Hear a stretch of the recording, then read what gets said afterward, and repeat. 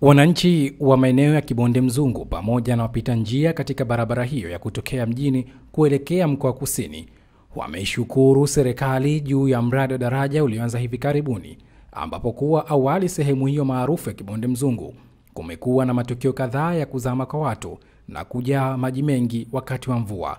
Kwa kweli tumefurahi sana kwa kujengewa hili daraja, kwa sababu maji yalikuwa yanajaa, yakishajaa sasa ina maana gari zinapita kwenye makonde ya watu yanaharibu.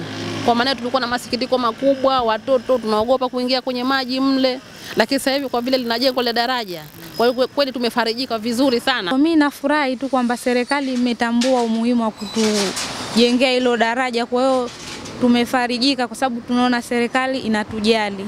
Wananchi hao pia wameiomba kampuni inayosimamia ujenzi huo kumaliza kwa haraka mradi huo, kwani kipindi cha mvua kinakaribia. Hili swala ni nzuri kwa serikali walilotufanyia, kwa sababu huu ni usumbufu ulikuwa muda mrefu sana kilio chetu sisi wananchi.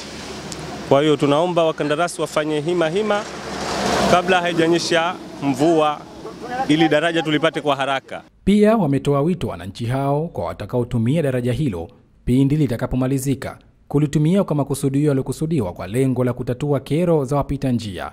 Sisi tunachosema wananchi walipokee kwa uzuri, wasije kutupa matakataka, kuendeleza kulitunza daraja.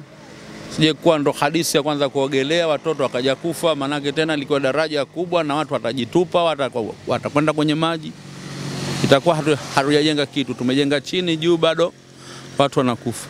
Mtazamaji wa Ktv Tz Online popote pale unapotuangalia, tumetoka kuzungumza na wananchi wa maeneo haya ya Kibonde Mzungu kuhusiana na mradi wa daraja linalojengwa katika maeneo haya ya Kibonde Mzungu. Wametoa pia changamoto zao walizokuwa kizipata awali, lakini pia vile maoni yao na matarajio yao baada ya kumalizika kwa daraja hili. Nikiripoti kutoka hapa maeneo ya Kibonde Mzungu, Fahmi Suleiman, Ktv.